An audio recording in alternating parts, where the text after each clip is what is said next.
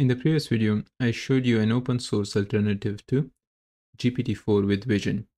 So just like GPT-4, this model is able to understand and see images. In that video, we looked at the online demo, but in this video, I want to show you the easiest way to run this either locally or in a Google Colab. On the GitHub repo, the authors of LLaVA, which stands for Large Language and Vision Assistant, has provided detailed instructions for installation. However, I'm going to show you a much easier way of doing this. Now, instead of the official GitHub repo installation instructions, we are going to be using yet another GitHub repo, which is called LLaVA Colab. And the author of this GitHub repo is Commendoro.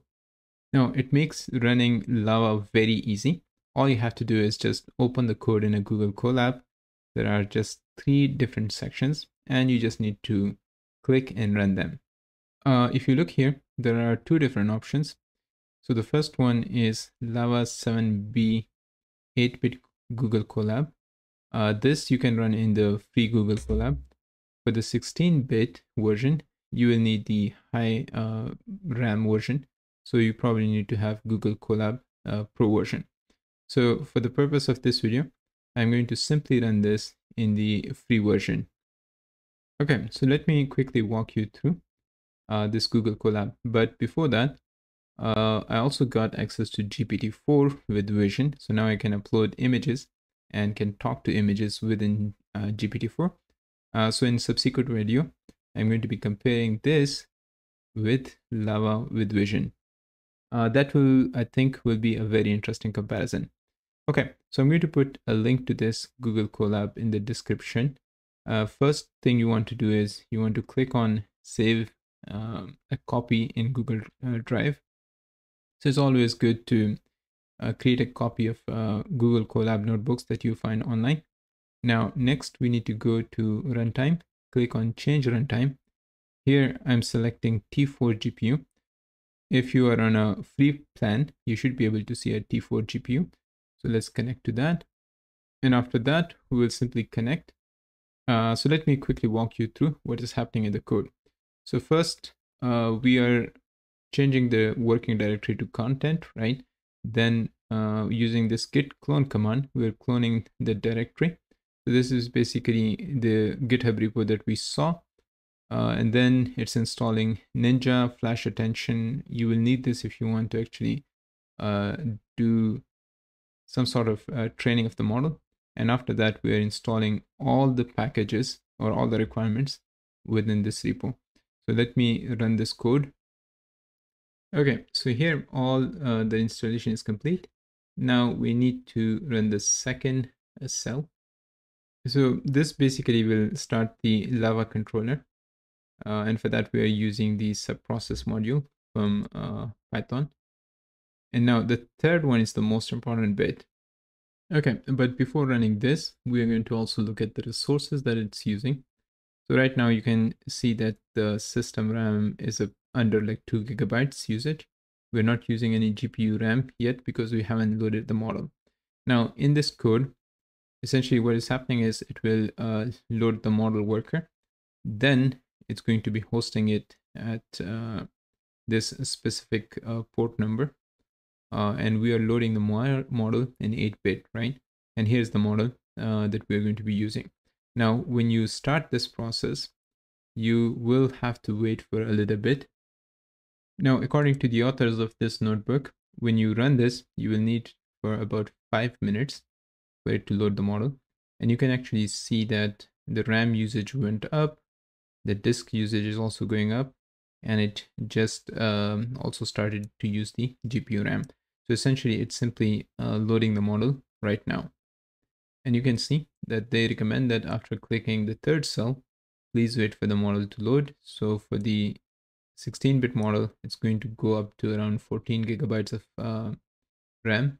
And for the 8-bit model, it's going to go up to 8 gigabytes of RAM. So we will have to wait a little bit for the model to load.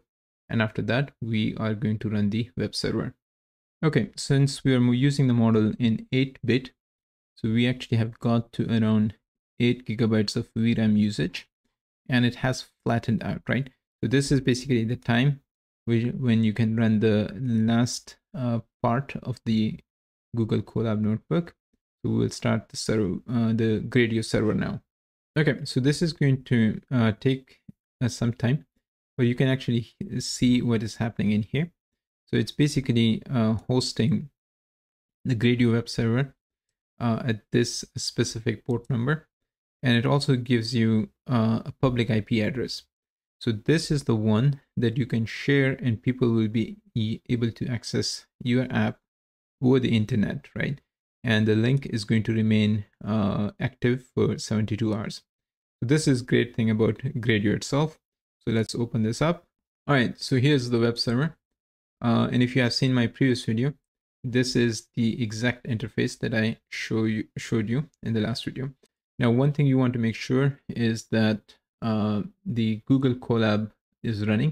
So you can actually look at this cell and it's running.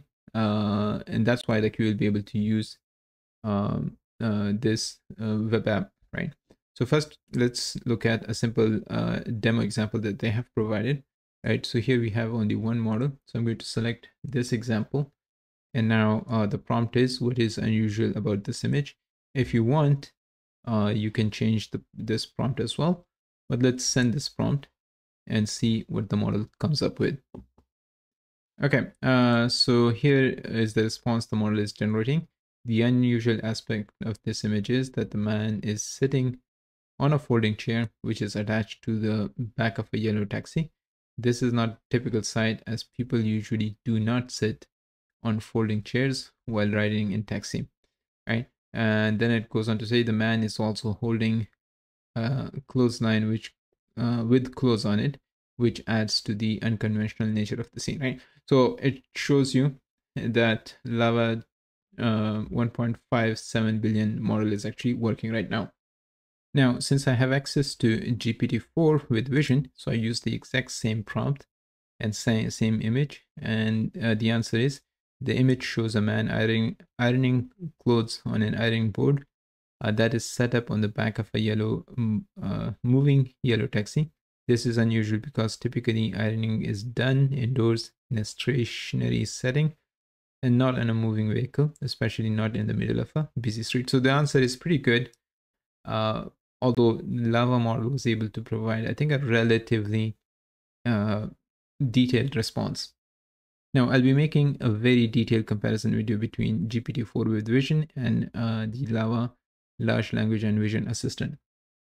The goal of this video was just to show you how to set it up quickly and run it either on Google Colab, or if you have a powerful machine with an NVIDIA GPU such as 3090 or 4090, you can use the same steps to set it up on your local machine.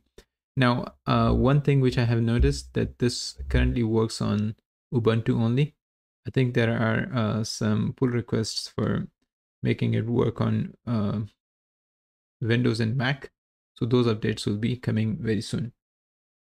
Now, another thing which I want to say is that GPT-4 with Vision is definitely a much better and more generalized model, but it's great to see that what these customized and specialized small open source large language models are capable of doing now. Now, if you like what you are seeing on the channel and would like to support, check out my Patreon, or now we also have membership through YouTube. I will be adding some member specific perks. So if you would like to join, simply click that join button and support my channel. I hope you found this video useful. Thanks for watching, and as always, see you in the next one.